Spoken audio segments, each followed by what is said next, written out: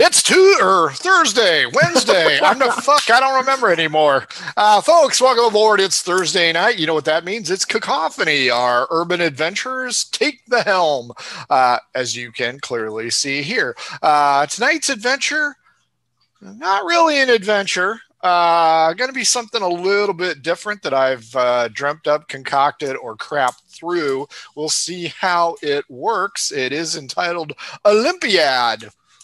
For obvious reasons, soon to come to light. Follow us on Twitch. Follow us on Twitter. Take a look at our YouTube archive. If you want to buy cool stuff like a shirt or a duvet cover or shower curtain, check us out. The link's there. If you want to shoot the shit about D&D, find us at our Discord channel. Most importantly, this month, one-shots all weekends, and none of them are by me. So if you don't like me, that's right. Nobody. If you don't like me, you can play a one-shot. mhobo Inc. at Twitter or at Gmail. Hit us up. Let us know. Kyle's running a 5e 6th level Christmas based this Saturday. I have intimate knowledge of it. Should be pretty good, even though Kyle's running it. See, that's why I said it. Are you turned up? I mean, I can hear you fine. There you go. Also, thanks Pirate Dog Dice for dice that did not, sadly, kill any of those bitches. And of course, oddfishgames.com. Oddfishgames.com. If your game stinks, swing by their adventure sense. I got Kyle Putrid Sewers, and he's going to get that as soon as I get off my dead ass and deliver it to him. Also, How to RPG with Your Cat is this Sunday, 3 p.m. Eastern Standard Time. It's free to play, but you got to sign up. Check out our Twitter page for that. Sign up. Have a good time. It's about an hour. So, you guys can enjoy it. Plus, Steelers don't play till Monday, so there's nobody playing. Who gives a shit? Before we go into the intro and has our producer screaming at the dog some more, let's introduce you to the people who are playing tonight. We're going to start with David this time because David always gets hooked on this one. So, David, who are you playing? Hi, I'm David. I'll be playing Zadar tonight. He is our arcane trickster, changeling. He's the whole bag of tricks. So anyway, that's me. I'm usually here Thursday nights on Cacophony and most times on between the rolls, except for this past Tuesday. It was a special one. So if you missed it, you need to watch it. So it was very entertaining. So it was a shit show, just like the campaign, which it was awesome. 43 too many episodes. Next up is now iPhone. iPhone, tell us who you are and who are you playing. Timing is everything, young one. I know. Nice. Not having internets. I'm Caitlin. I'm playing Zap. I know my name. I swear. I'm playing one of those Zappy. nights, folks. I only poured it. I have not drank from it yet. And I'm a tiefling paladin because tieflings always roll. Sorry. I thought you told her to open the red. It's the rosé that we're finishing off first. And then the red. Oh my god. One thing we did not cover was Zadar. Who are you tonight? Tonight, that is a good question. I had one in mind. I'll let you know in a minute. Fair enough. Last but certainly not least, our producer and player this evening, Carrie. Carrie, who are you and who are you playing?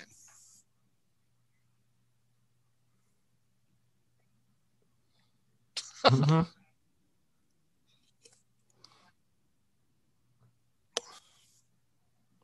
Very good. These guys are 6th level. But sadly, wait, we are now? Yeah, you were 6th level You're last supposed time. to level up. Come on there, Chris. Make sure you got enough friggin' hit points. No wonder I nearly killed you last game. Are you Canadian? Did you celebrate Thanksgiving last month or the month before? Folks, the title of this one is Olympiad. The trade conference has wrapped up in Cacophony. It has been almost a month-long ordeal with these guys having to pull guard duty, as most of the guards were stuck guarding the envoys, who were troublesome to say the least. That all ends tonight as the trade conference is over, finito, end of the line, just like the campaign. However, you guys not having to pull guard duty means you get to relax at home until a knock on the door is heard. It's always a knock on the door. Who wants to answer it? Okay, Ernie. Who else wants to not answer? I'll answer it. There you go. The tiefling goes to answer it. And you discover that it is Councilman Famunda D's Nuts, former head of the Adventurers Guild, and Nice. three members of the city council. They ask if they may have a word with you guys. One word? How many words? 22. All right. All right, we can count them down. Yeah, I guess they're counting. Yeah, I might be bad at math. With 4/5 of the council present, you fear the worst and bid them welcome to your humble bungalow. Gathering chairs and offering them drinks, you are curious as to why they have come to your home. Famunda thanks you profusely and apologizes for disturbing you at home. Each of the council members also extend their thanks to the service to the city, which you have so graciously rendered free of charge, i.e., helping out the guards. Famunda finally stops the praise train and clears his throat and gets to the point of the thing. As you well know, the trade conference is over. Most of the delegates will be sailing back to their respective lands in the morning. However, they have come up with a good idea. They will be traveling back in 2 days. They have come up with an idea to promote brotherhood and cooperation between the 7 divisions that have been hashing out trade agreements. They have proposed a series of competitive games, with each side having 3 participants. We on the council feel that you 3 offer the best option to promote the fine qualities of the city of Cacophony, and we would ask you to go ahead and join the games in the name of Cacophony. I told you it was a weird idea. I'm honored. That's 2. Brotherhood. All right. Yes. Okay.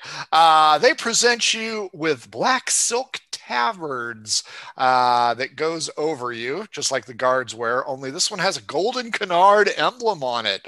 Nice. You guys have made them feel honored that you would go ahead and participate.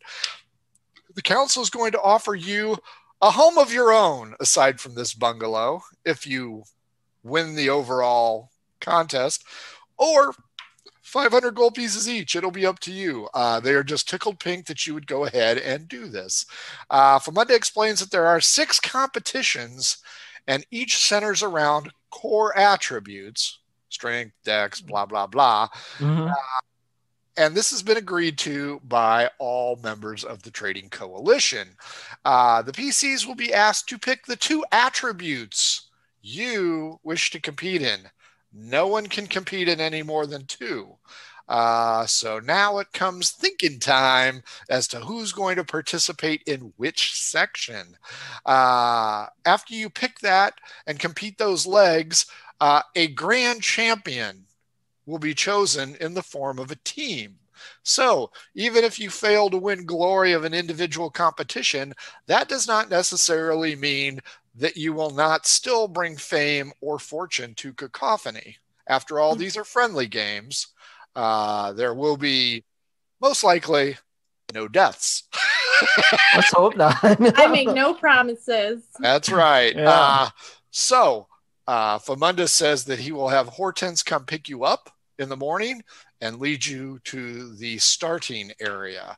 Now I ask you guys, pick your attributes that you think you'll do best in. And that's all I can say about that. I won't say what the competitions are. Okay. So talk amongst yourselves. Wait, what are the attributes? Strength, dexterity, constitution, wisdom, intelligence, and charisma. I'll take. Well, you got to compete 2. Yep, I'll take dex and charisma. Charisma. I have no constitution. Just saying. But you're strong, so you can take strength. Yeah, I can do strength.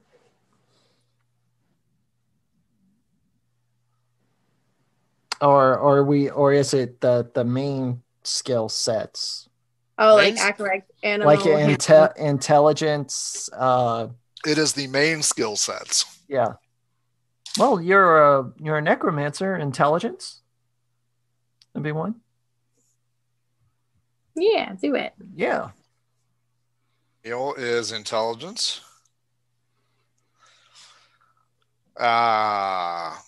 Tiefling and Camille. I got strength, constitution, and wisdom. I'll take wisdom. Well, I did like strength and charisma are technically my highest ones. Oh man, my I got con a feeling is like 0. I imagine con is going to be like fear factor or whatever, like a combination food fear factor where you got to eat the weird stuff or something. So the lineup is such: strength, Daphne; dexterity, Zadar; constitution, Camille; intelligence, Camille; wisdom, Daphne; charisma, Zadar. Is that your final answers? Yes. Okay. You guys go to bed. Everybody give me a D20 roll. Let's see how you sleep. Terrible, probably. Like real life. Nat 20. Oh, nice. 13. Zadar, you sleep okay. Daphne might be dead, and Camille sleeps fitfully as she is concerned about her performance tomorrow. The morning breaks, and there is another knock on the door. Somebody kicked Daphne in the head to wake her up, and somebody answer the door. I'll get up. I'll do the foot nudge. Let's take a real quick pause. Okay.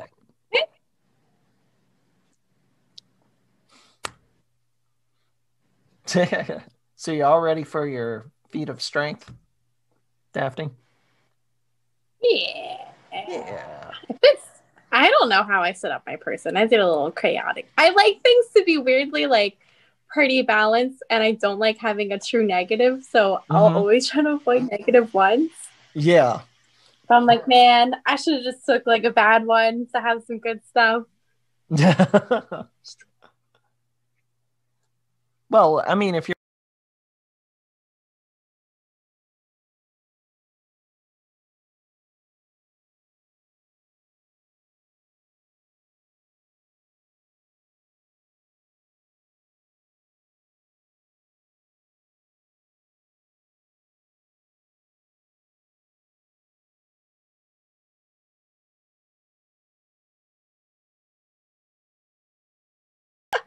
because I do the like point by thing because I don't know, instead of rolling, and I'm like, oh, this gives me more anxiety.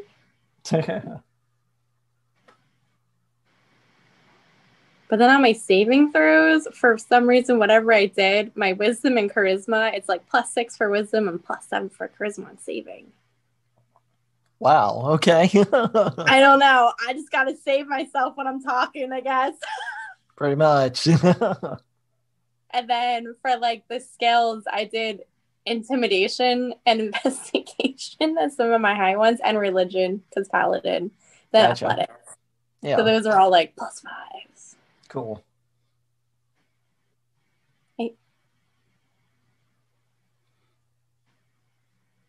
Yeah, being a changeling, like my deception is like +10. Yeah, you have to. I Can't believe I fought at a level 5 last week. Oh yeah, it was a rough one. Yeah, it's so much. It's chaos.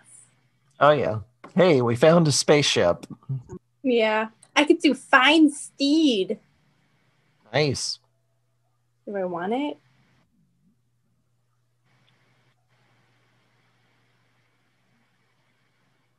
Yeah, I'm gonna do Find Steed. Nice. You never know. It also attacks. It's my favorite thing. Yeah. All I got this level were I got expertise. So I got expertise and 2 skills. So I got a particular set of skills. So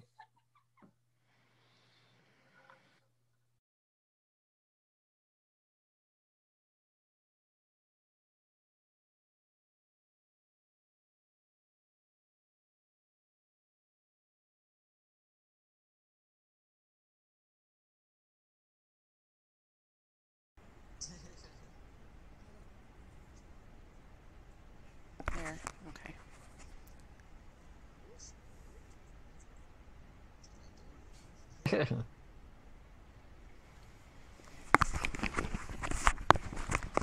Frank tried to make sure nobody could hear me, but I thwarted him. We can hear you. Yeah, but it wasn't going out streaming. Ah. Okay, sorry about that, folks. Okay, so we've got our lineup. There's a knock on the door. Zadar goes ahead and wakes up Daphne, answers the door. It is Hortense. Hey, guys. You're kind of late. We're kind of late. Yep. Have you gotten your coffee yet? Of course I haven't. No, we haven't. I didn't Of get course coffee not. last time either. I'm cranky. She opens up her robe and produces 3 cups of coffee. Wow. She points out that she went to your favorite place and asked Aton what each of you drank. And with the help of 2 individuals of the guard, Aton was able to make your coffees. Please put on your tabards and drink as we go. We need to get cracking. Okay. As you exit your bungalow... Yeah? She gonna be walking around naked again? As you exit the bungalow, you notice that crowds have already started to form on either side of the roadway, spotting the participant taverns. Each of you is giving a rousing send-off by the onlookers. Nice. It gives off a carnival-like atmosphere. Once the group arrives at the gate, you are introduced to Otto Stegman.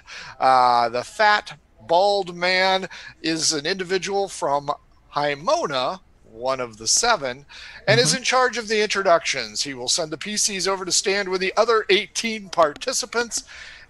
She's not naked. You always say she wanders around naked. We keep hoping. It keeps not happening. A trumpeting will sound, and the booming voice of Otto, magically enhanced, will captivate all present, even as the guards watch from the parapets. Otto says, "Ladies and gentlemen, I am Otto Stegman and will be introducing you to the first annual Olympiad. We have a set of contestants that the region's best and brightest will be competing in today. Individual winners will receive medals, while the best overall team will gain cash and prizes. Let us give each of our competitors a nice, warm cacophony welcome." The assembled crowd cheers loudly, and you can't help but feel robust as the crowd cheers you on, being hometown favorites. Once the applause dies down, Otto will show a large map of the city and give indications where each of the contestants or contests will be held. The first contest will be the line of red. This is an obstacle course, ladies and gentlemen. It will take you outside the walls and over small ditches and over stone obstacles. The course is lined with small flags so that you may not get lost. You will be expected to touch these flags prior to proceeding to the next one.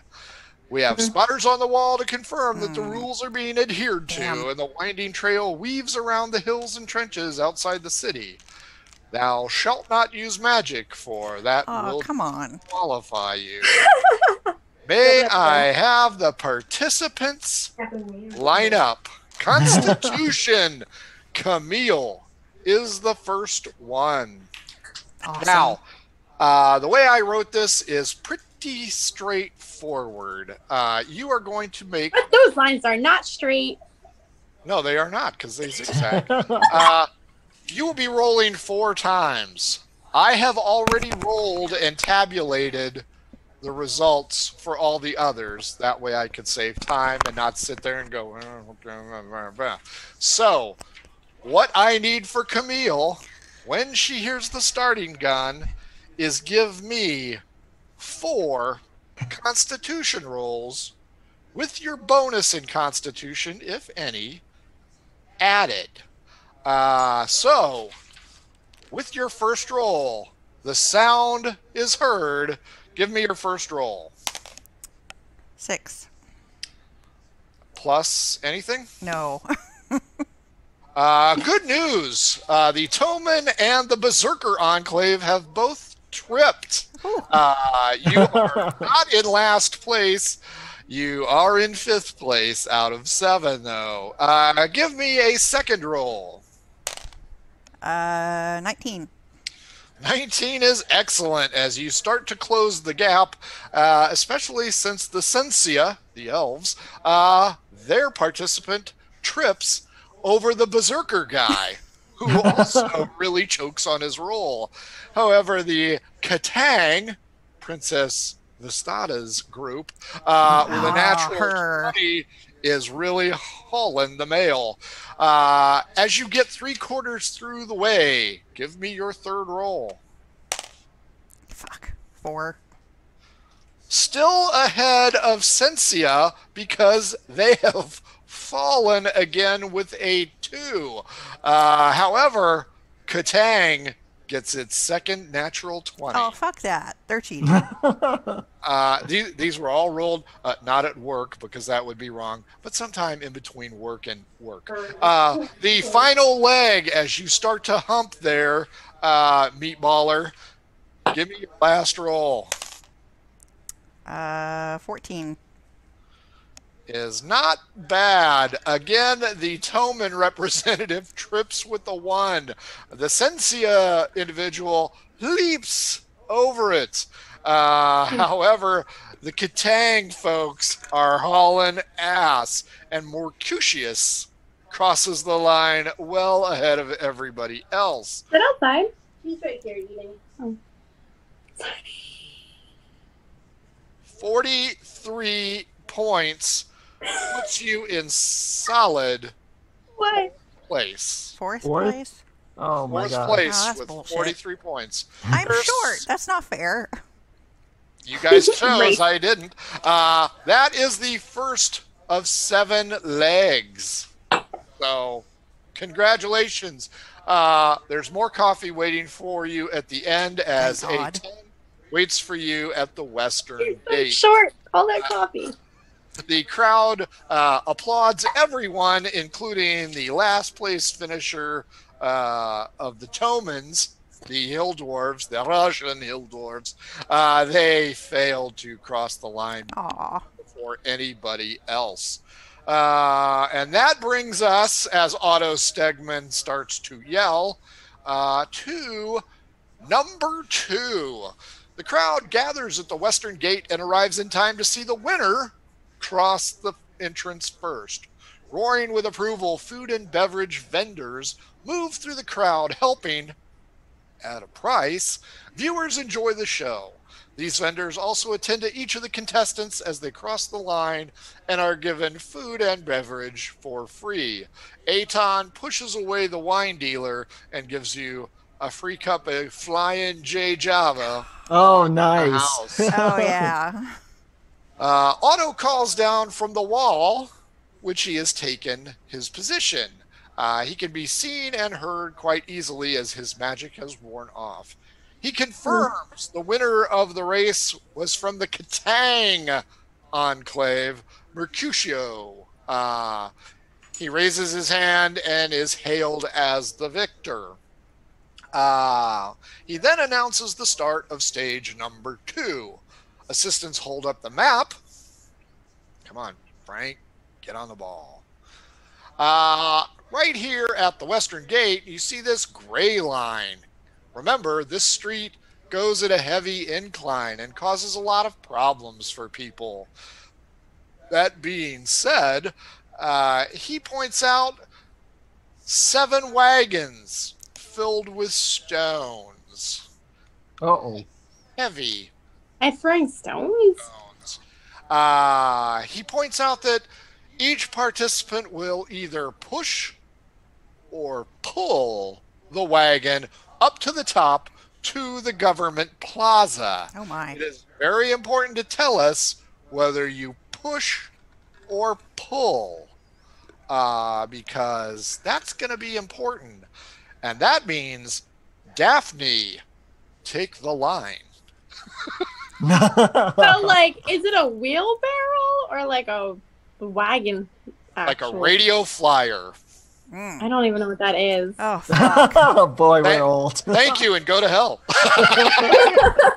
Okay, it's a standard wagon with a pull arm. A little red wagon. Yeah, a little red How would wagon. you tie it to you? You can tie Wait. it.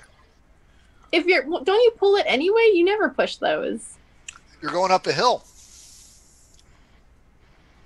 You notice, if this helps, I feel like I'd want to be in front of the rocks, not behind them. the Berserker and the Telosians agree. The Telosians are the American Indians whom you saved from the bottom of the bay. They are going to pull. Everybody else has decided going to push. All right, I'll pull it like You're a horse. You're going to pull. Atta girl. Everybody takes the line. The Tomans appear to be drunk. Nice. The Russian hill dwarves are drinking a lot of something. So we aren't really sure how they're going to do. A trumpet sounds and everybody takes off. Daphne, give me a perception check real quick. Oh no. 12? You notice the Berserker pushing his wagon goes up and over with a natural 1. And the wagon rolls back out the gate. He has to chase it down. Give me your first strength roll to push your little red wagon up this big hill. It's like on D20, right? D20. Add your strength bonus. Ooh, I got a solid 5 with my modifier. With your modifier, That was a really bad roll. if Daphne had testicles, she would only have one of them right now. As you and the Berserker and the Katang have your problems, you notice Haimona is not doing much better. But the Tomans, that fucker drunk, is hauling the mail with a 20. He takes a solid lead. Keep going, Daphne. Give me a second roll. 17 for the next one. Nice. Unfortunately for the Berserkers, he has rolled another 1. His wagon goes into the wall this time, narrowly missing a guard that he almost killed. And creeps forward on the lead, which is still held by the Tomans. You get 3/4 of the way up the hill, and the crowd is cheering for you, I say. Daphne, what is your result? 12. Not bad. The Toman has started to slip, and you are starting to pull even. The crowd begins to laugh hysterically as, no shit, 3 1s in a row for the Berserkers. This time, he says, fuck it, in his home language, and picks up the heavy wagon. Final roll, Daphne, as you are racing against time with the Tomans. And it's 20, but not natural. That's okay. The race ends, and the Berserkers come in last. I just see them throwing the rocks at everyone in the crowd. An individual named Claude performed poorly for the Berserkers. As you start to reach the finish line, you are just short of the Tomans. The Russian Hill Dwarves have beat you by 4 paces. However, you will not get an individual medal, but you have pulled your team forward. That could be important here. Leg number 3. And again, this was written before these guys. You guys, folks at home, you guys heard these guys decide how they were going to do it, so I don't know. Yeah. Why am I next again? No. I don't think so. Number three is in the political plaza. And it is a game called Are You Smarter Than a Peasant? This will be intelligence, which is Camille again. Camille, you got this. She ends her day early. Now, this one's going to be played out a little bit differently. There are 7 small tables, something like the president would sit at and look like a doof. And you will sit there next to some scholars who will give you the question written in a language you can understand. You may opt to straight up answer it. And if you do, and you're correct, you will get 20 points. Boom. Plus whatever intelligence modifier you have. If you do not want to risk it, you may roll the dice. Camille, do you understand the rules as written? I think so. Okay. So, Otto doesn't much care for Are You Smarter Than a Peasant? But he tells the scribes to go ahead and deliver the first question to each participant. Camille, first question. Once I read it, you will decide I will try and answer it, or fuck this, I'm going to roll for it. 8 is to 4 as 10 is to what? Is it 3? Is it 7?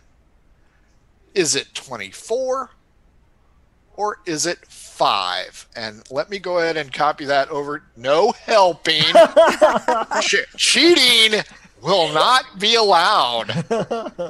So, Camille, do you, and you know what? Now I got to roll to see if they spotted you cheating. Ah, damn it. Okay, I know that answer. Okay, so Camille, in the Zoom chat, you see the question. Do you want to answer it or roll for it? I'll answer it. Okay, what is the answer? 5. It's A, B, C, or D. Oh, so sorry. That D. is a fail. Come on. What is your intelligence modifier? 3. You have scored 23 points. Question number 2, unless you got caught cheating. There's too much pressure. Then you're fucked. Can't do math. Just never picking at my teeth. Okay, I will deliver the question first before I read it to everybody else. Question number 2. What is the average speed for a giant vulture pursuing a bloodhawk? Is it A, 14 feet squared minus the distance between them when starting the run? 2 times the speed of the hypotenuse of a single angle? C, I'll it just depends. stop you right here. We're going to roll for this bitch. We will, you know what? We have to let the audience. All right. See, I gotta hear that. if it depends. It depends if the hawk is from the northern hemisphere or the southern hemisphere. Thank you, Monty Python. I was about to say that. Or D. You need, like... Go on. D, if the vulture is female with eggs, it is normal speed times 1.5. If the vulture is with younglings, it is normal speed times 2.4. And if the vulture is barren, it is normal speed only. Camille, would you like to hazard a guess or make a roll? I will make a roll. Make your roll. You need like a play along with us and people could like answer. 14. Brings it up to 17. You have successfully surmised that it is 2 times the speed of the hypotenuse of the attack angle. Of course. Duh.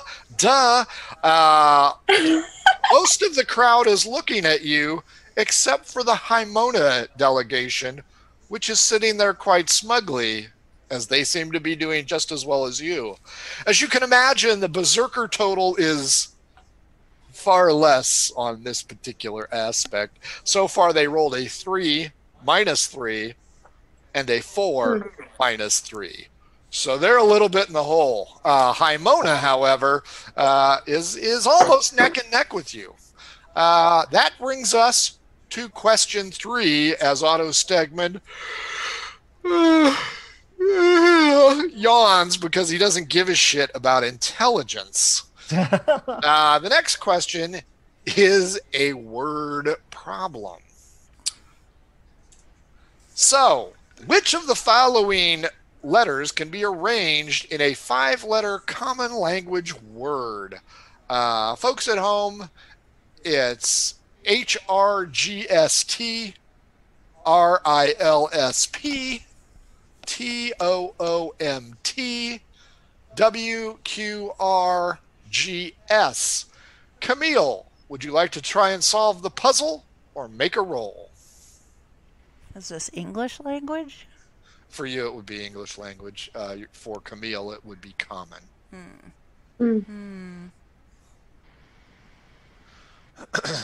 I mean, 2 of them are easily crossed off. Yeah. I'm going to say B. B is the wrong answer. Ah, damn it. C is the wrong answer. Or C is the correct answer. Motto. Wow. Camille, roll 2d20. Give me the low. No modifier. 10. You got 10 points out of it. What's the word? Totem? TOTOM? Motto. That's like what? Motto. MOTTO. Motto. Oh. Motto. Isn't that technically slang? Motto? No. My motto is the dice giveth and the dice taketh away. Camille. For something. The Hymona people. Oh, I have something in my eye. Hymona would be, we did a show in there. That's the Romeo and Juliet town. It is to the north of you guys. Final question. The crowd is growing with anticipation. It's unreal. Final question. It's a word question.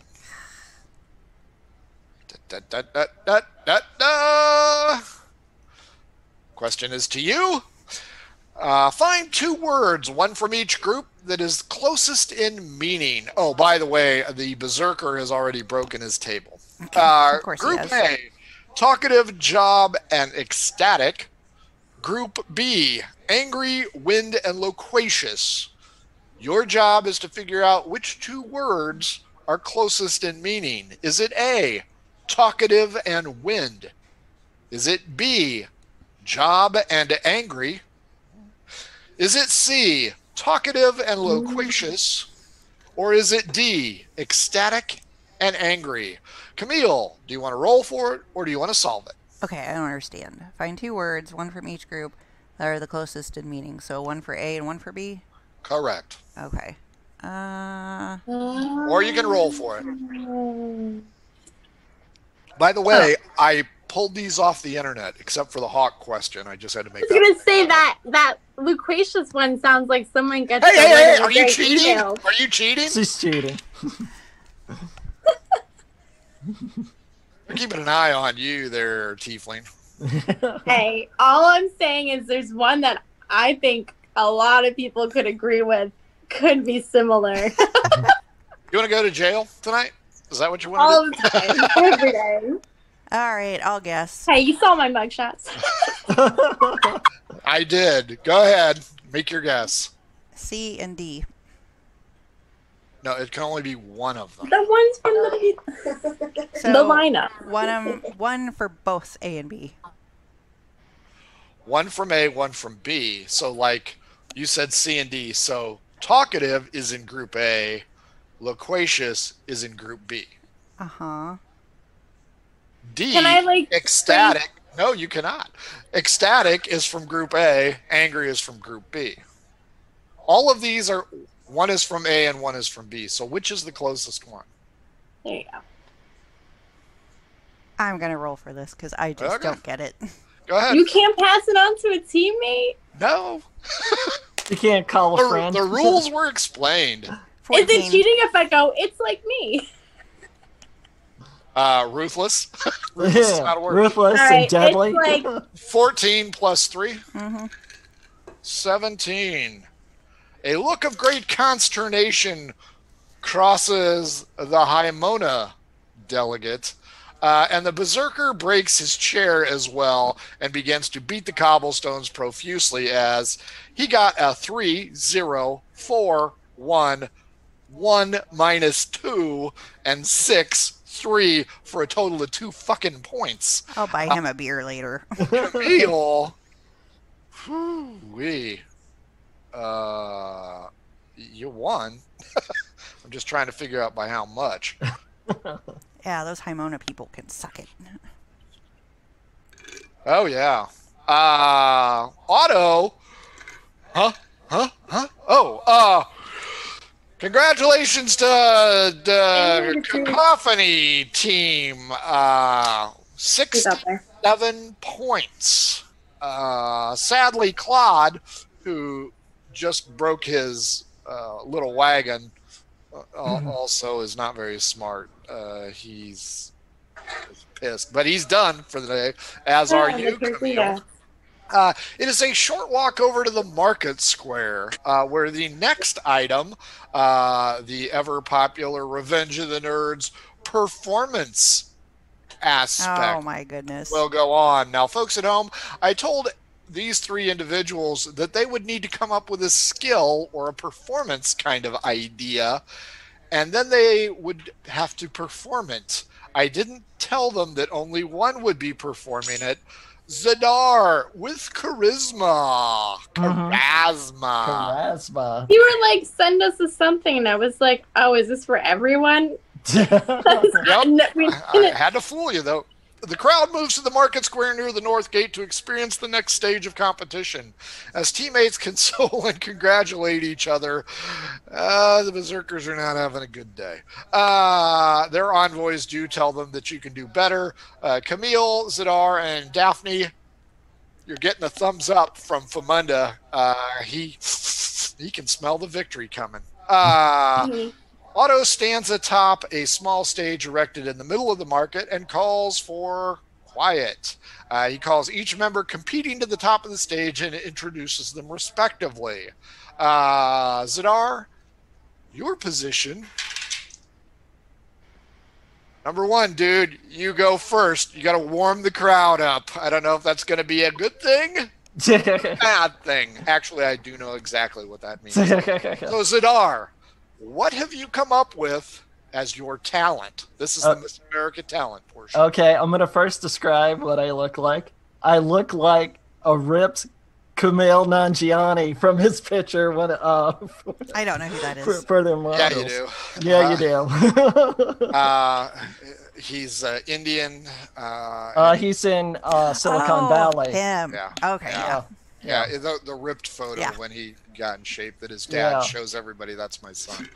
Okay, fair enough, Zadar. How are you going to wow this crowd? It's gonna be dancing. We're talking Bollywood, baby. I do the audio illusion and all that. So At you least got two the of your music going. at least two of your rolls is going to be a 1. I foresee this heartily. Otto says, "What is your talent?" And you tell him, and he goes, Okay. A dance, a dance." Hey, I got the music Are going. there, So there could be people in the crowd that would appreciate that. Well, what we're going to do is he's going to do his performance, and then he's going to see what each 25% of the crowd felt. So, Zadar, you do your best Bollywood shindig. I would have gone with Breaking 2 Boogaloo, but yeah, that would be cool. you know, get some cardboard. And of course, Daphne has no idea what that is. So that's the finale, as the cardboard. I thought it was fireworks. Oh no, that was Revenge of the Nerds. Okay, Zadar gets up there and moves his silky body all over the stage like he is a professional pole dancer. Zadar, for those behind you looking at your ripped buttocks, I lift the tabard and flex. Give me your persuasion roll, which is just charisma modifier. Okay, got it. Not persuasion, just charisma. Charisma modifier, right? Yep, what is that? Let's see. My charisma modifier is a +4. Whew. Okay. What is your first roll? What am I rolling? Just a straight D20? Straight D20. Yikes. Okay.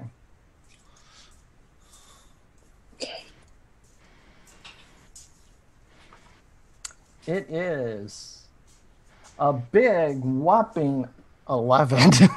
So 15. Right? Yep.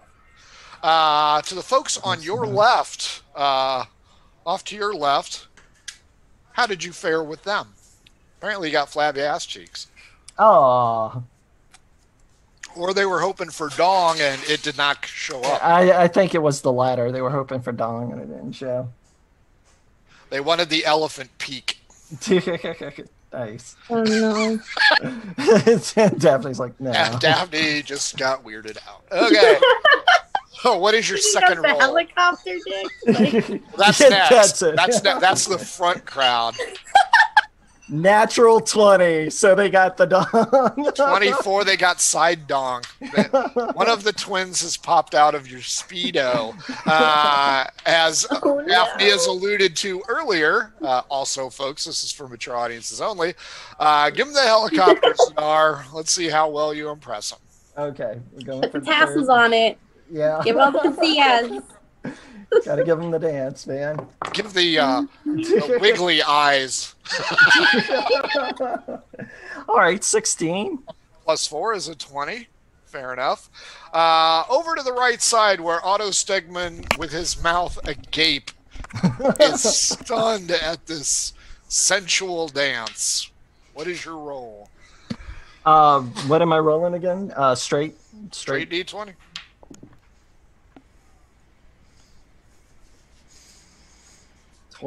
Natural 20. Nicely done. I don't think I have to add much.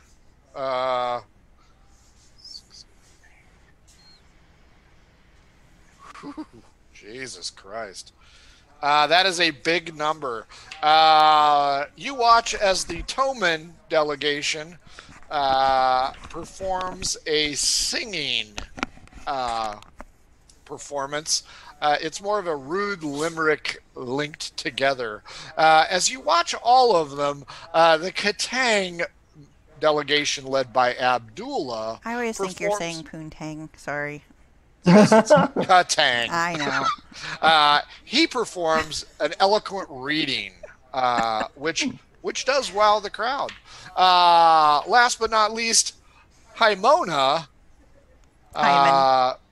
does not do well at all because they opt. Oh dear God! My God, really? for the mime. They do a mime routine, and the crowd is again shell-shocked. Slightly worse than the harp playing by the elves. Oh, Slightly nice. worse. Otto still flustered at the Uh-oh. What was that? Time's up. at the sexual dance of Zadar, proclaims him the winner, quite honestly, by 20 points. It was a landslide as the crowd was intrigued by Aroused. the seduction value. They were aroused. Leading us to leg 5, which may make many of them uncomfortable. It starts at the top of the hill, leading down to the docks. And this is going to be dexterity, Yikes. which is Zadar. Okay. Fortunately, Zadar, and something I did not tell any of them, if you have to do 2 competitions in a row, you're suffering a -2 penalty. That's bullshit. That tough shit. That's, you know what? I'd say I didn't write it, but I did. But I wrote it before you guys even picked. So all of your rolls will be at a -2. Oh, As the participants get ready to race down the incline, Otto yells to the crowd to line both sides of the curving, descending road. At a hand signal, everybody raises a small pouch and jingles it. Oh my. nice. You and the other runners perceive this to be nothing more than a foot race. Otto lowers his hand, and everybody spills the marble contents of the pouch, covering the raceway. He looks at you and goes, Say George Bush. except to Zadar, which he goes, still kind of weirded out by the sensual dance. Yeah. Your job is a foot race. Okay. Hopefully, you dodge the marbles. Yeah, if not, they're going to get a face full of marbles. You may get injured here. Yeah. The trumpet sounds, and the race is on. -2 to your rolls, Zadar. Oh, what is your dexterity modifier? My dex is a 4. It's a 4 modifier. So you get +2 to your rolls total. Your Okay. first roll. First roll is 16. Total or 18? It'll be 18 total. You leap over the Toman representative as Vladimir has passed out already. He has taken a nosedive. However, you are clearly behind the Berserkers, the Haimona, and the Telosian. Roll number 2 as their fleet-footed nature guides them through the myriad of marbles. Oh, okay. 18 total. 18 total. Mm-hmm. You are still flagging behind the Telosian, but you have pulled forward with the Haimona representative. The Berserker didn't have much luck, and the elf hit the wall. An elf? They haven't been doing well. What's up? You know what? Dice take it away. Oh, she's on the red. 3/4 of the way down. What is your roll? Okay, let's see.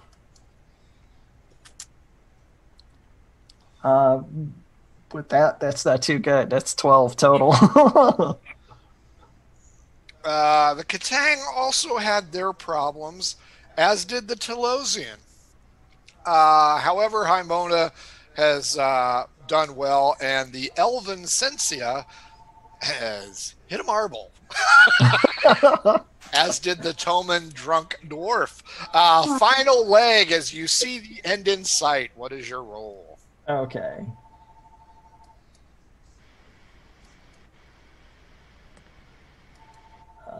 The roll is, god damn it, come on. Oh.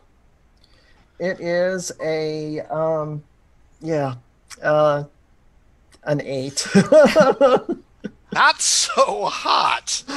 The Hymona never faltered. Wow.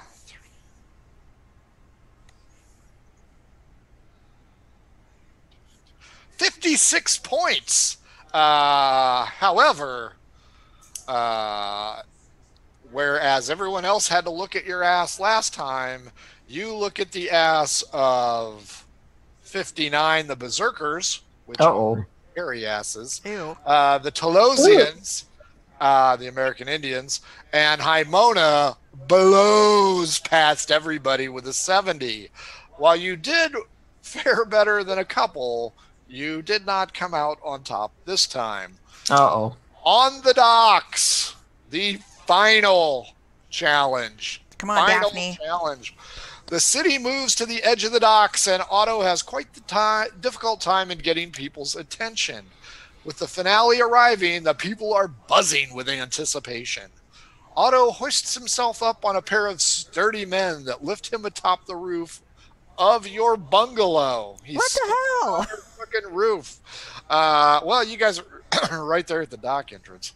Yelling, he finally gets everyone calm and explains the last challenge for the Olympians.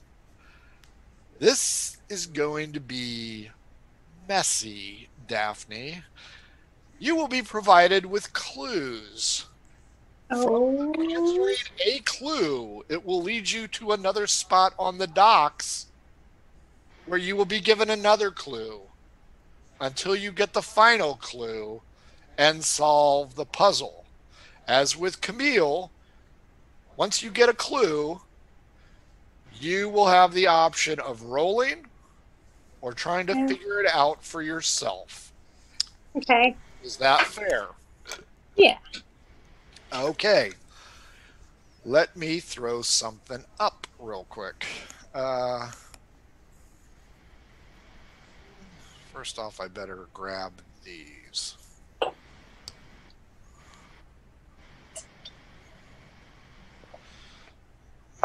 Now I will move this.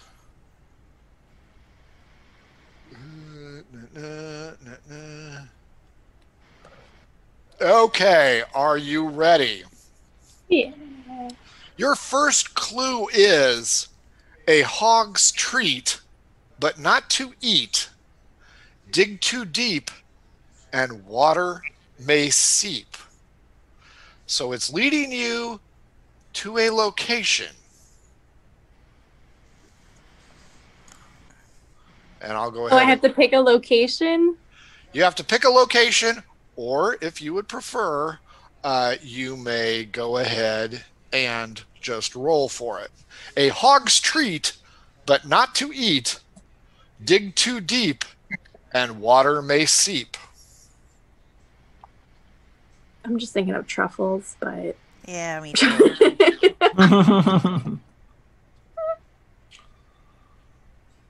So do you want to go to the Gilded Truffle? Oh, that's a place? I'm trying to read all these names. Yep, I'm going to go there. What is your wisdom modifier? +1. 21. As the owner of the Gilded Truffle gives you an envelope. You open the envelope, and right behind you, Toman, Telosian, Berserkers for some reason, and Hymona are right on your heels. You open your second envelope. Water churns as the stone turns. Mind your manners. What?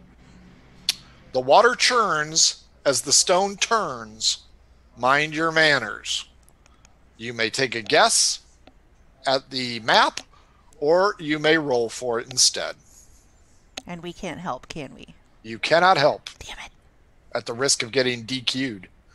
Stone... What? Water turns, stones turn. I don't know, something like that. It sounds like rocks being tumbled, but I don't think there's a rock tumbler. I believe there's a jeweler there. All right, that Don't lead sounds her. good. I'm checking. I'm trying to read the map. Sure. That's why I'm giving you time. Yeah. Or you can just simply roll for it. Hope that your wisdom is good enough.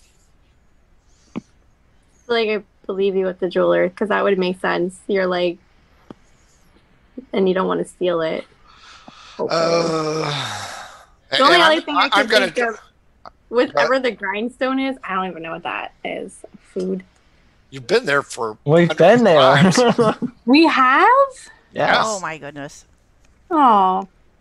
That's where you found the pirate, the goblin pirate. I stand corrected. I do not see a jeweler on here. I see several pawn shops. So, your choice. Would you like to choose something or roll for it? If you choose and you're wrong, no modifier and at disadvantage. If you roll for it, straight up roll.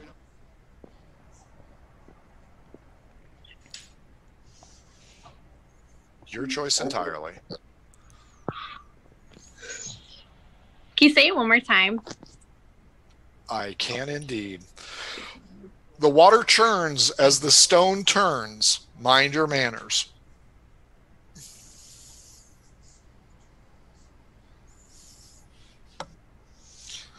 And I'm going to need an answer or I'm going to need a roll. All right. I may just roll for it. Okay. I feel like I should be able to solve it, but nice. I got a nat 20. There you go. 21. It is the grindstone. Looks of concern cross everybody's face as you seemingly are blowing through this process with very little difficulty. You receive an envelope from the members who you have forgotten at the grindstone, and it says, a delicate flower that collects many cacti, not in a desert, but washed ashore. A delicate flower that collects many cacti, not in a desert, but washed ashore. You're talking about like, what is it? Nah, it's not sea kelp and stuff. Barnacles, that's what I was trying to think of. But they're not flowers. They're crustaceans, I think. I don't know. They are somewhat alive, but I don't know to what degree. A delicate flower that collects many cacti, not in a desert, but washed ashore.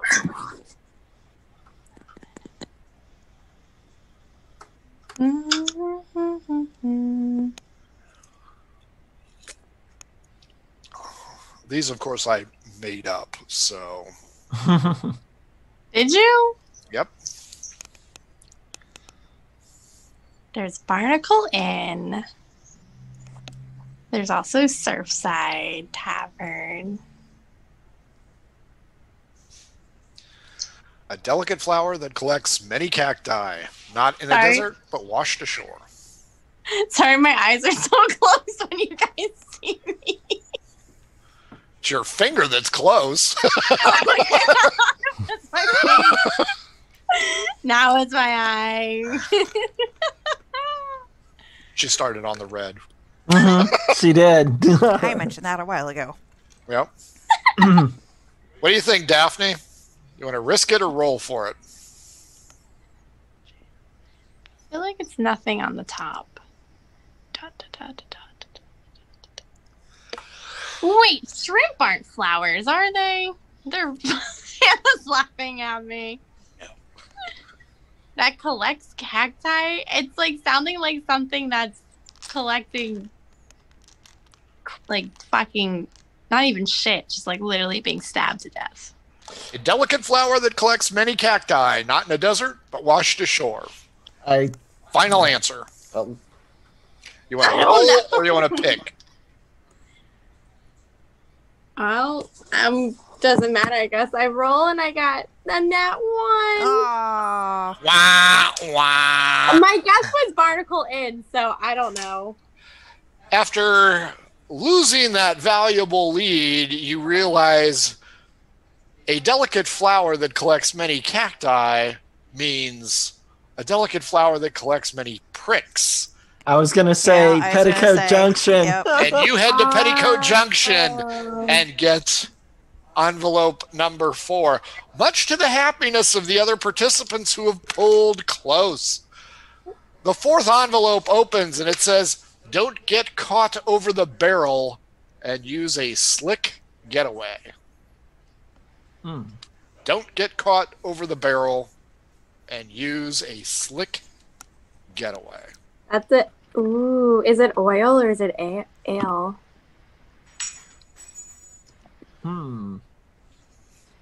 Is oil normally in barrels? I think they do. Well, depends on which type you're getting. Drums. I'm going to say the oil importer. Because if it's slick, I mean, ale isn't really slick, is it? The tiefling whisks back her hair and clearly says, "This is the oil importer," who proudly gives her the final clue. Nice. Look for victory among the animals as they block the prize. Oh. This is a bonus. Sorry, what? Look for victory among the animals as they block the prize. what, the exotic animals? Or is it leather goods? Exotic. What was it? Sorry, say it one last time. Looking for victory among the animals as they block the prize. Is it just exotic animals? Is that your answer? Yeah. I don't know. What's people?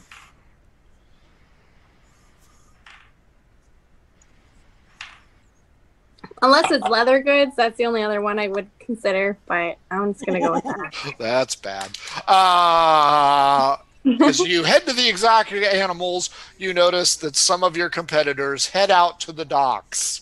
There you see the Pegasus, the Minotaur, the Valley Cow, and behind them, encircled, is the HMS Victory. Oh, so I totally missed the victory? You totally missed the victory, but that was a bonus.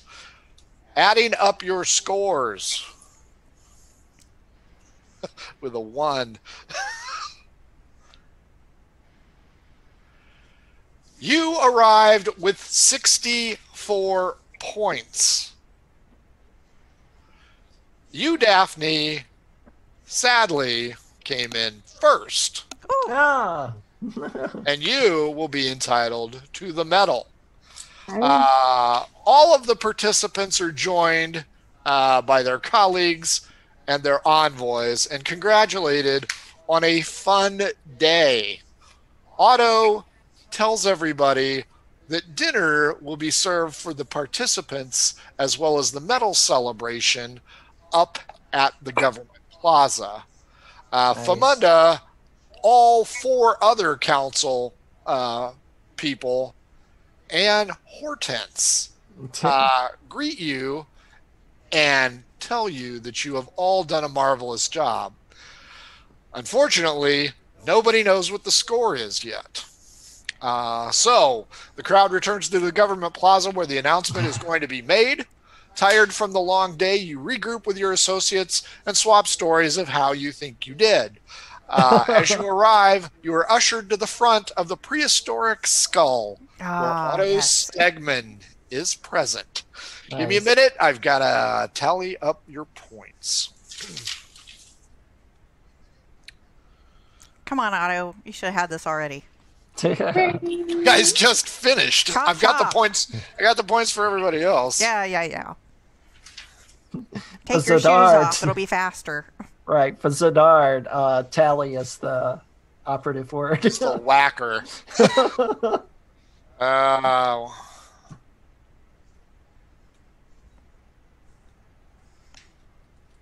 lot of weird scores, so I'm using the calculator. And the answer is... Huh. No shit. Uh-oh. Not what I expected. Well, that doesn't sound good. Otto Stegman stands atop the prehistoric skull prior to you guys getting to eat and holds in his hand a stack of papers. Ladies and gentlemen, magically enhanced again, the numbers have been tallied. We have a clear winner. Starting with number 3, who is also tied for number 2. What? The delegates from Hymona have accumulated 317 points. Congratulations, Hymona. Tied with Hymona, also with 317 points, the members of the Katang delegation. Well done, Katang. Wang. The moment you have all been waiting for. The One person. undisputed winner with 369 points. Cacophony has won the first Olympiad. Nice. We are awesome. We are awesome. 369 fucking points. That is unbelievable. Individual medals will be handed out first. Each of you has garnered a golden circlet. Nice. Congratulations. The Finally, you will all be brought up on top of the prehistoric skull and honored. Folks, all of these numbers were done before these guys even decided what they were going to play. So there's no cheating, no preordained victory. I don't know how you guys did it, but you did it. Congratulations are in order. You have achieved victory. And everybody is happy. The other competitors come up to you, congratulate you warmly, including the elves. The berserkers, next time. Next time, my friend. We will get you next time. Can I buy you a beer? They would love for you to buy them a beer. Yeah, we're buying drinks. Goodwill. Good move. Goodwill is given by everybody. No one has taken this overly serious, except for Claude, who performed poorly in 2 successive events. He got a total of 24 points in the wagon draw and 2 in the knowledge base aspect. I give him a hug. Clearly the worst. He's kind of gritty. That's all right. I'll hug him. No shame. Dinner is served. Everybody laughs. Everybody is happy. All of the competitors talk to each other. There is no ill will. However, we have to determine if someone cheated. Ah. 6. Nobody. No cheating has been observed. Okay.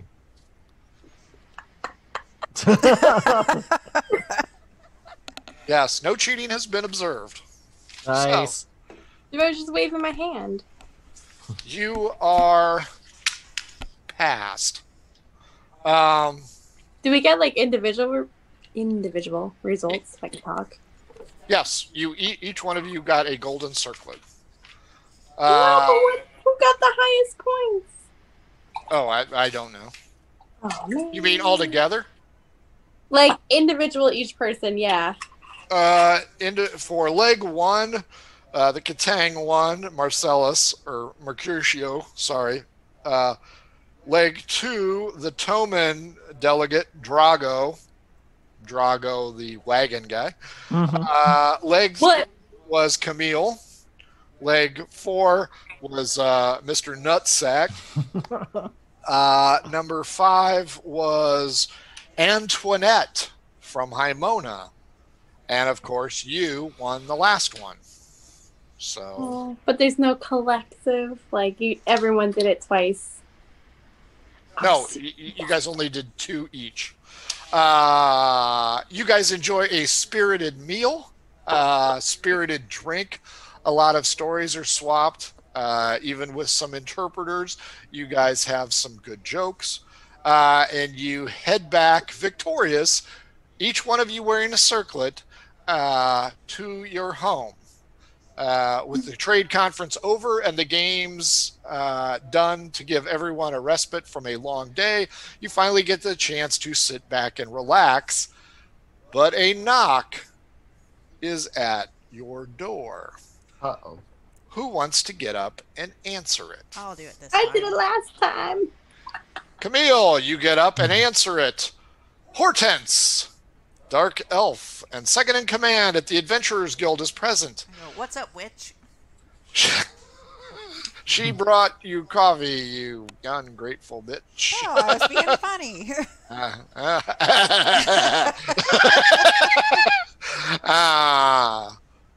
She apologizes for the disturbance and points out that both Councilman Famunda D's Nuts and Guildmaster Fauntleroy need to speak with you at the guild, preferably right away. Oh, what the fuck? Hortense points out that there is no job per se, but the pair have lined up some meetings for you, so you do not need to arm yourselves. Do you go with her? Yeah, but I'm taking arms with me. That's fine. After arriving at the guild, you notice several familiar envoys waiting in the main room. The groups are admiring the various trinkets that hang on the wall, because you guys work at an Applebee's, and each nods politely to you. Hortense directs you to a back room where Famunda and Fauntleroy eagerly await you.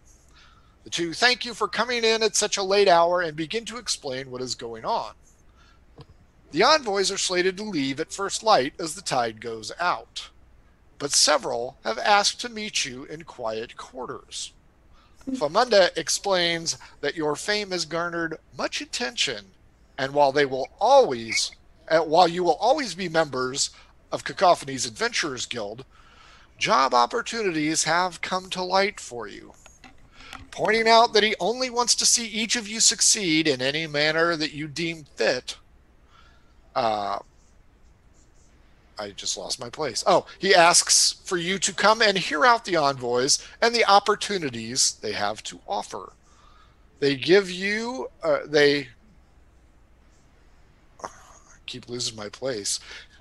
He reminds you that you are under no obligation to accept any of these offers that they give, and you are more than welcome to remain in the service of Cacophony. Fauntleroy suggests that you hold your answer until you have heard each group out, but an answer will be expected to be given this evening. Do you have any questions before they bring in the individual envoys? No. Essentially, you got some job opportunities headed your way because you guys are now famous fuckers. So, once the party agrees, Famunda and Fauntleroy tell them good luck and usher in each group to speak with the party alone. Fauntleroy and Famunda will not be present. They have mixed emotions, but will only be looking out for the good of you and your development. Are they crying? Tell me they're crying. This is not Rudy. They are not crying. Oh, come on. The first ones they introduce are the Telosians. The drunken Russian Hildewars. The Russian Hildewars. Oh, no, I'm sorry. The Telosians are the American Indians. Talana and Hemptra the Seductress enter and greet you warmly. They again thank you for your underwater rescue and have offered to pay for half the damage to the docks caused when Daphne dropped the magical palace. So that's how they start it out. They will explain that they are fascinated with your skills and abilities shown by the people of Cacophony, especially you guys. They explain that their people live on the open plains and are free to roam where they want, so the concept of a walled city is somewhat foreign to them.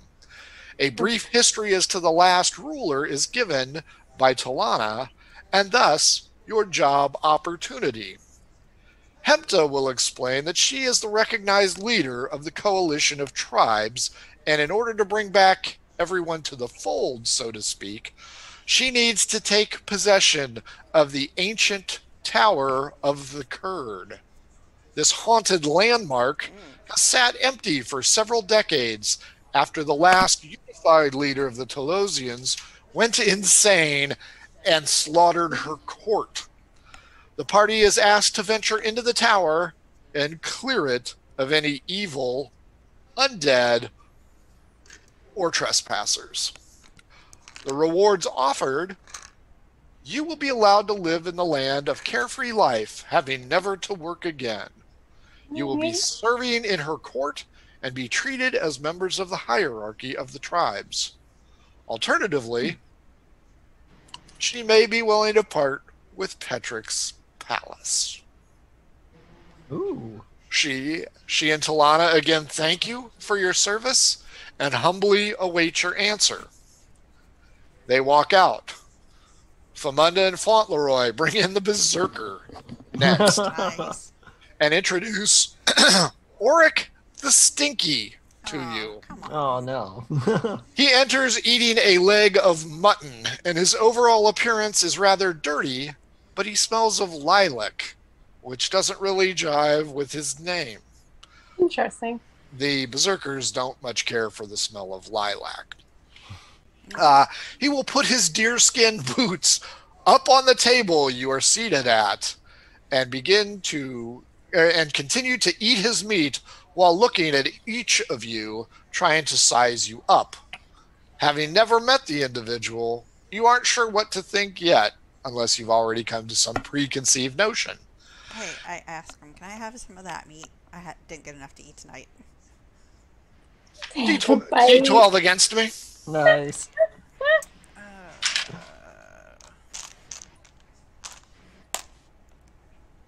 6. 5.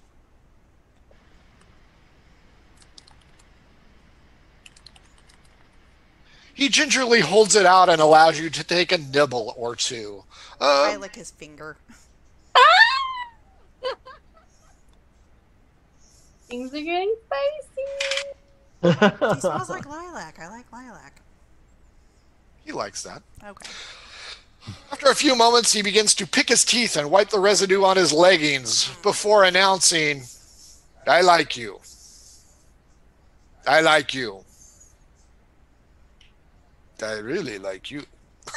I have heard good things about you.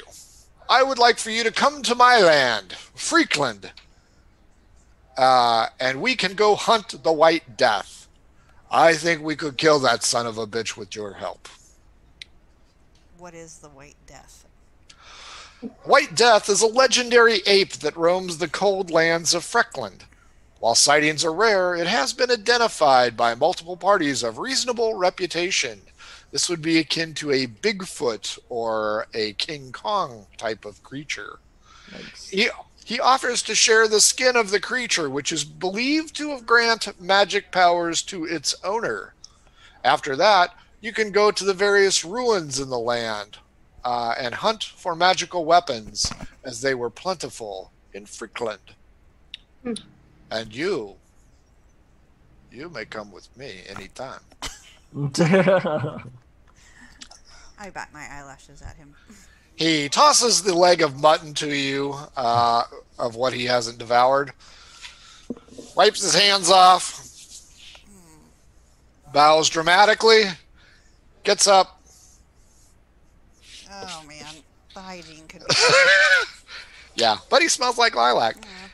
He exits. Famunda and Fauntleroy are puzzled. They call for the third group.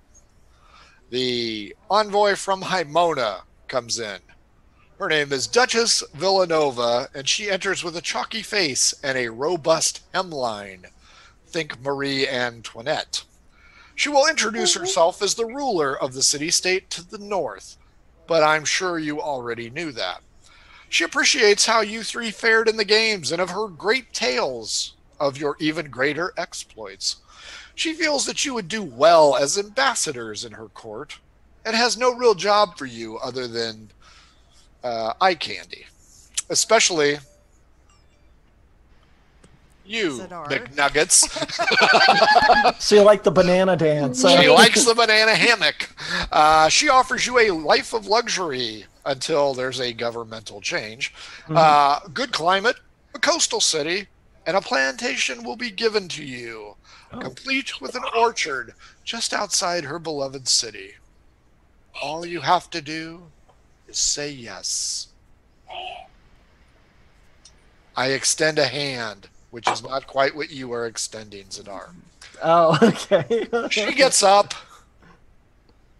gives you a polite bow, grabs the door handle. Oh, no. Good evening to all of you. Pulls out a hanky and opens up the door and walks out doing this. Fauntleroy comes in with a rag and cleans off the doorknob. Thank you, COVID. Next up is the familiar figure of General Missy Tulork from Sensia.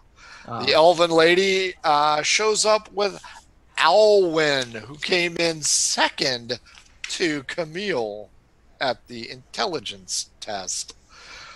The warrior will point out that you did an impressive job at the games, and while not thrilled, she was Whoa, wait a minute. Are you having a stroke?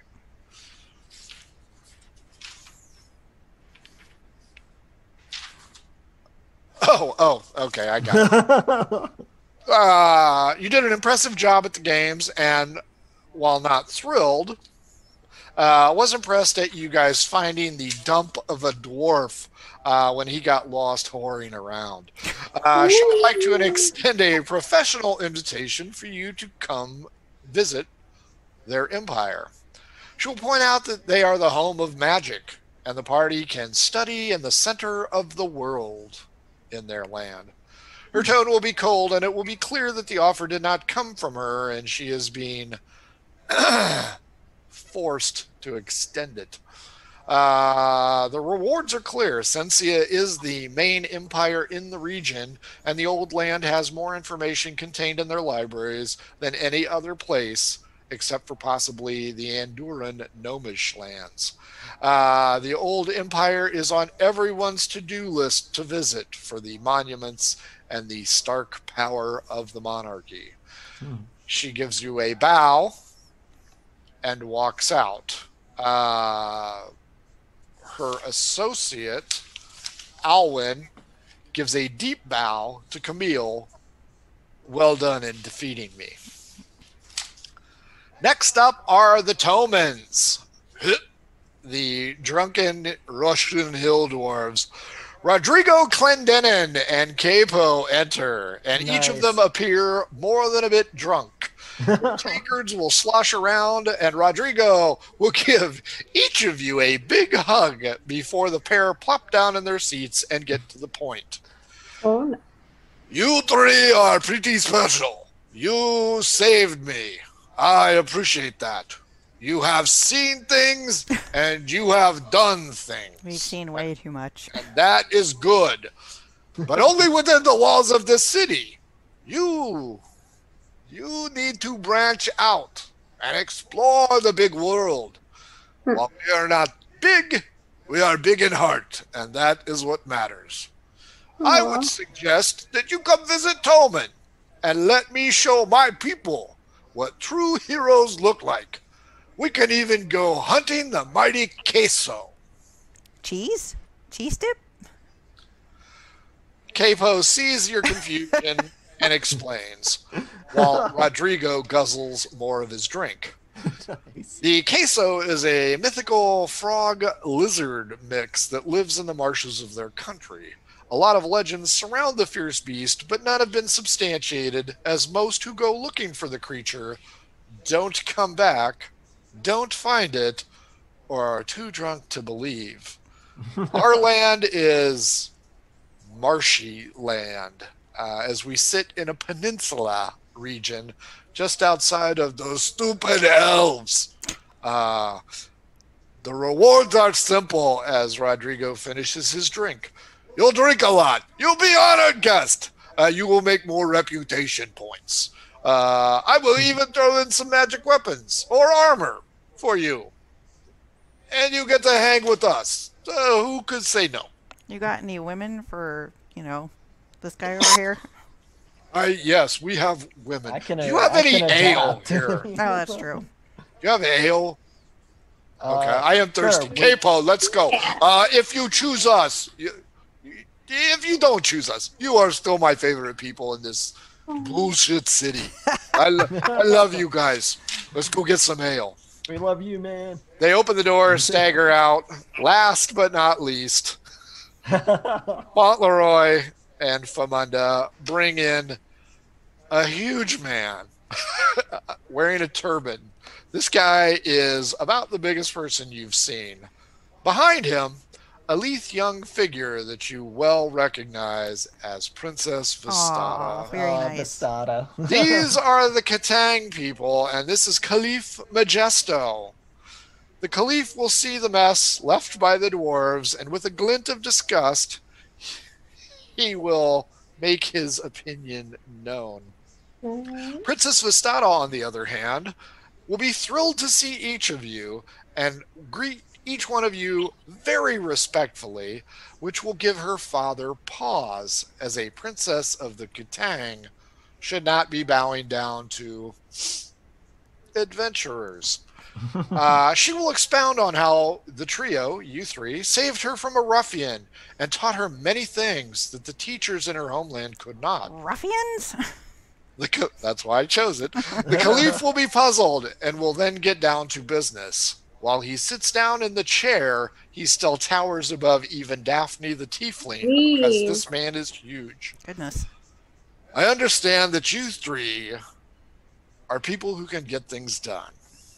I do not know if you understand our culture, but we were once a great empire, greater than the elves, until our capital fell with great magic. With the government fractured, the land decayed into squabbling fiefdoms ruled by various people.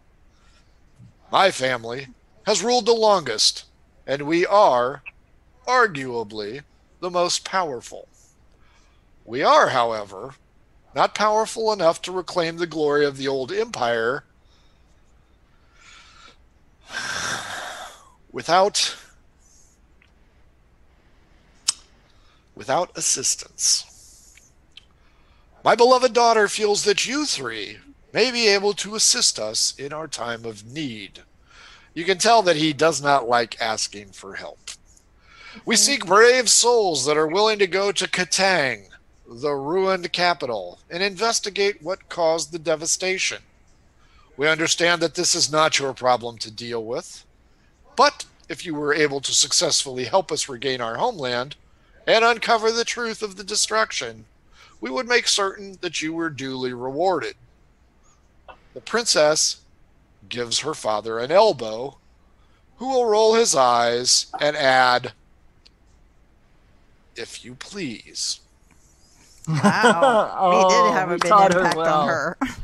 This causes Princess Vistata to smile brightly. The pair will rise, and he will give a halted bow to you before leaving.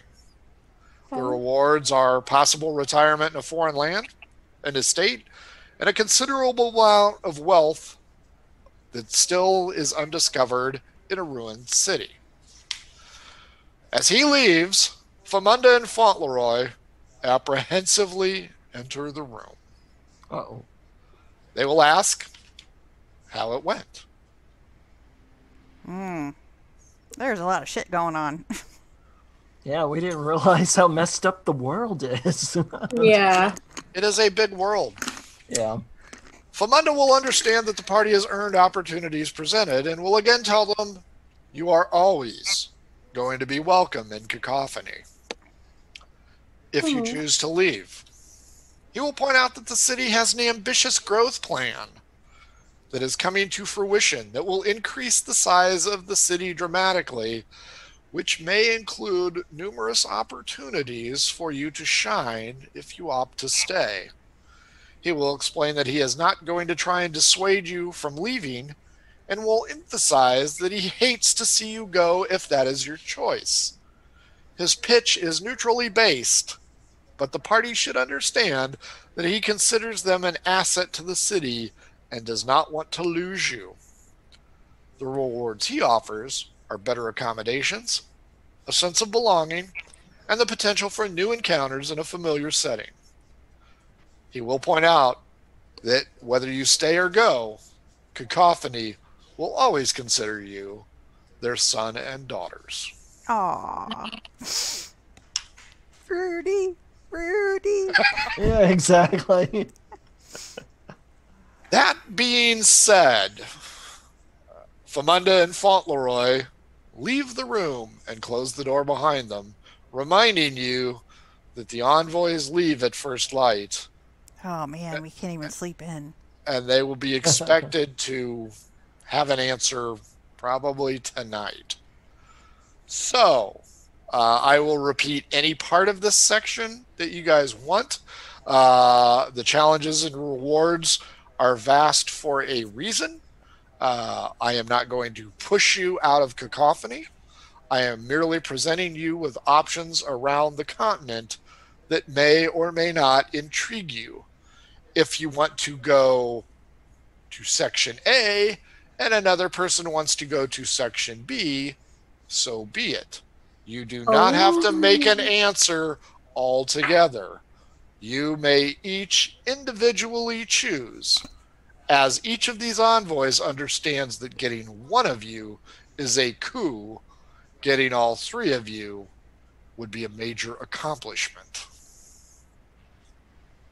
So, boys and girls, there you have it. The future of your adventures, whether they be together or apart, are now in your hands. As a clingy tiefling, I'm like, together? I don't want to split up. Yeah. Right. It's fine. I don't care. We're in this together. I mean, Carl, let me make one thing clear. I don't care. I have not made any arrangements for any of this. I am merely presenting to you. Right. These are your options. So I'm going to shut my mouth and you guys talk. It's very important right here. It's like go ahead and ponder it. I'm just going to sit here and shut up. All right, R.I.P.D.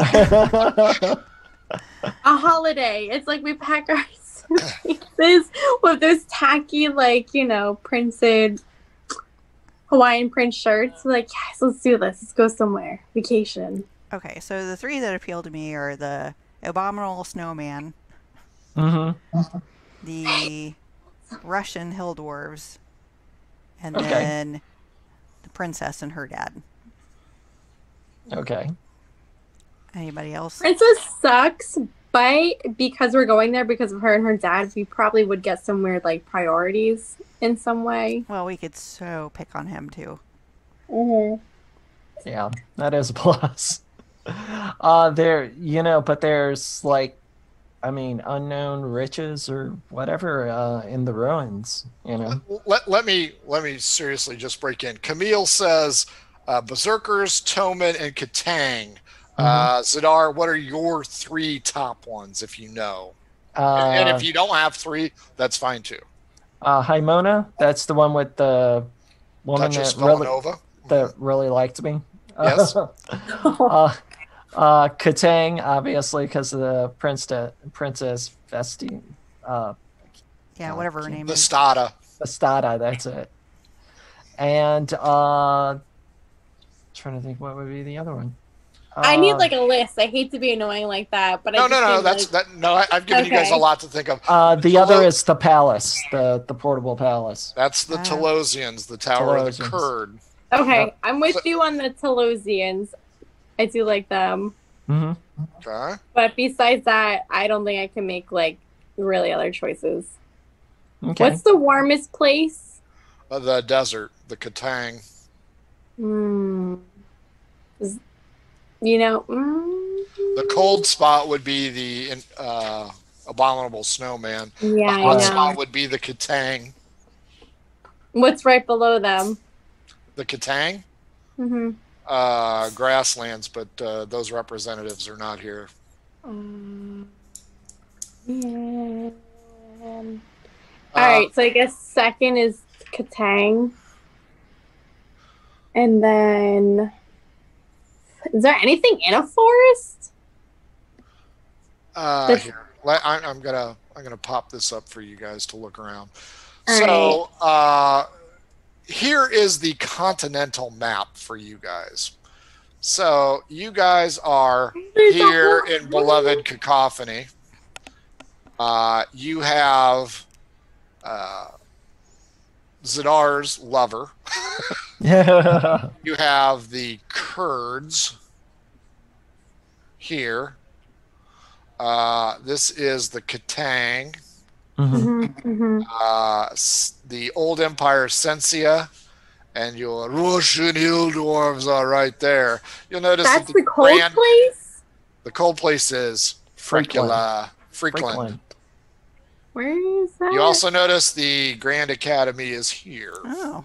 Just a hop, skipping, and jump away. Shouting here's me being neurotic as I am in real life. The first place to go to would probably be the Taman because it's like literally right there, if not any of these other like front ones. Well, you guys are over here right now in the eastern Where? basin. Oh, we're way down there. That's where Cacophony is, and then Haimona, the other coastal city-state, is here. So you would have to go around to the Tomans. The closest one from you guys is Telosia. We can't get to the Heplock, whatever. You are part of the Heplock. You are part of the Heplock Peninsula. Telosia, you would go over land. Any of the others would go over sea. Wait, what's but like Telosia? Marroquia? Telosia is the Tower of the Kurd. That is the people that you rescued from the bottom of the ocean, the palace. Right. And these other places like Lushwal, Kiev, Andorra, Osmi, those people are not part of the trade conference. They were not here. Yes. So if we went to Marroquia, would we be able to potentially meet those people below then? You can meet the Marquio. Sorry. Okay. Those are elven descent people. Oh, they are not Sensia. Hannah looked up when I said they'd hate me. She's like, "What?" If you watch the campaign, Marroquia is where Ernie and Carol are from. Oh, okay, gotcha. And Andorra is where from Kyle and Chris are from. Okay. All But right. we're earlier than them. Yeah, you are not on the same timeline. Right. Yeah. Maybe you could go find their parents and kill them before they're born. Ooh. That's it. It'd be kind of interesting if we went there, then like later in their storyline, like whatever bullshit we did, they're like, and you remember when these people came and did this? Daphne, their storyline is done. Yeah. Right. Yeah, it's done. It's over. Now you could go find Ernie's parents and kill them. Yeah, because they're Let's do supposedly dead. Yeah. Yeah. Well, that's true. But no, Why are they dead? those are your choices. I'm going to shut up again unless you ask me questions. So it's in your purview. Okay. And if you guys want to think about it, I will send you this document and you guys can mull it over and you can give me the decision next Thursday and we'll just end the show a little early if you want. You are in no rush, no obligation, but they will need an answer tonight. Not in real life, but before they leave. Yeah. Okay. But yeah, we're at 9:45. We can do final thoughts and you guys can email each other on what your thoughts are if you want to do that. Okay. It's up to you. Yeah, like I weirdly would like to like travel through the areas in a most efficient manner, like how I drive. If I don't have to go down this one street, I don't. If it's just more direct. If you accept any offer, Mm-hmm. you will go by land to Telosia. You will go by ship with any of the others. If you do not want to go with any of these, but want to go somewhere on the map, you may do so. But right now, you have job opportunities. Utah. No, it's Utah. It's not It's Utah. It's Utah. Your dyslexia is killing me. So yes, if you wanted to go to Glaria, Nucha, or Utha, you may. You guys are 6th level. You can do whatever you want. Or free agents. You're free agents. I have provided job opportunities. You may even stay in Cacophony because I still have a few ideas for Cacophony. But the world is your oyster. That's how I feel right now. That's why I'm in Arizona.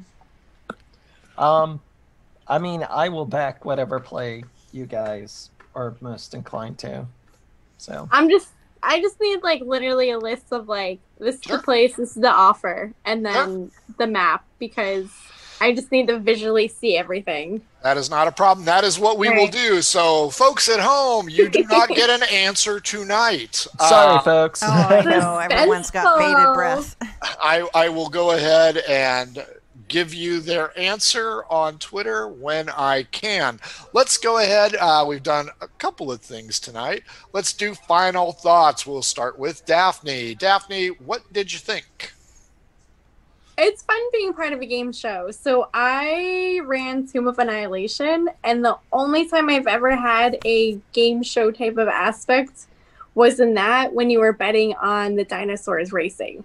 So it's kind of nice to have that instead of fighting in your role-playing games. You can have like some type of games, sports competitions, or gambling even, really. And it's nice to have that tossed in. So I appreciate it. Not a problem. What'd you think of your job opportunities, albeit confusing?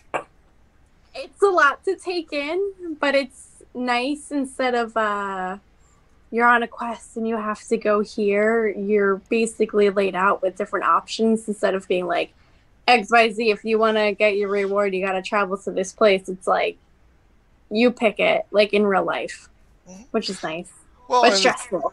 And the thing is, if you accept a job opportunity, that doesn't mean you're stuck there.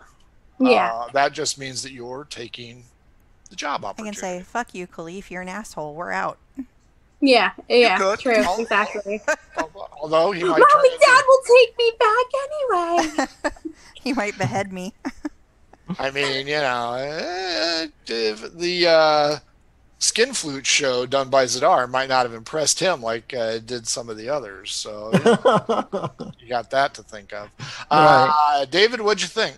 I enjoyed it. I'm with Caitlin on this, with enjoying the games within the show. That's always a lot of fun. I do that in two of the main games that I run, and it's always a blast. Puzzles are always fun too. So this was a pretty fun episode. Oh, good. I'm glad you got...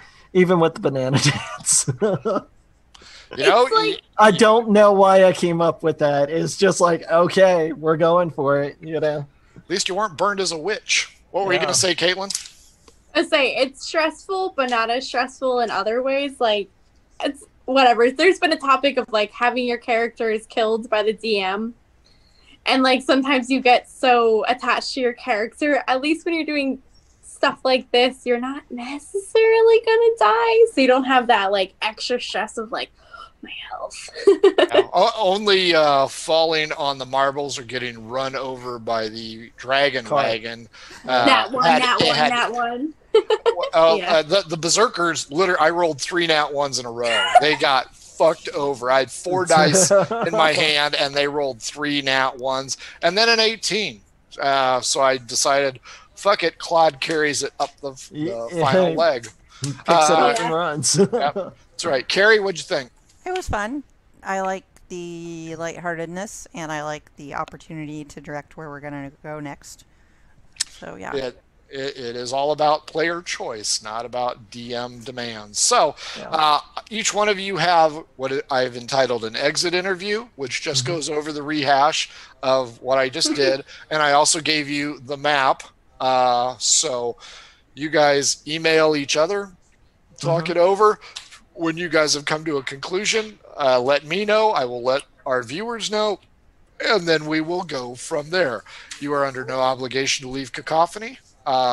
They want you just as much as everybody else does. But you got your options, so it's up to you guys. With that being said, we're going to go ahead and end it early. Follow us on Twitch. Follow us on Twitter. Take a look at our YouTube archive. If you want to shoot the shit with D&D, hit us up on our Discord channel. If you want to buy our cool stuff, Christmas is a coming. We've got that link. We are also transposing our shows to audio as well, tinyurl.com, mhobo inc audio. So that way, if you're just driving around, you can listen to us. You don't have to look at my face. You don't have to see Kyle's butt. Oh, that's right, or Kyle's butt. Yeah. Gotta make sound effects like, Oh, nice. There we go. There we go. Viewership just went up. Thanks to Pirate Dog Dice for making dice that don't suck. And don't forget oddfishgames.com. They've got out RPG with your cat this Sunday, 3 p.m. Eastern Standard Time. Take a look at our Twitter account, and you will find the link to sign up. It's totally free, but you do want to sign up. That way you get a seat. For all of us here at Murder Hobo Inc., please join us on Saturday when Kyle does a Christmas-themed one-shot. And it's going to run for 3 hours. 6th level. And, you know, we'll see how he does. It is a Grinch episode, and the PCs are not who you'd think they'd be. So enjoy. For all of us here at Murder Hobo Inc., thank you very much. We hope to see you on Saturday.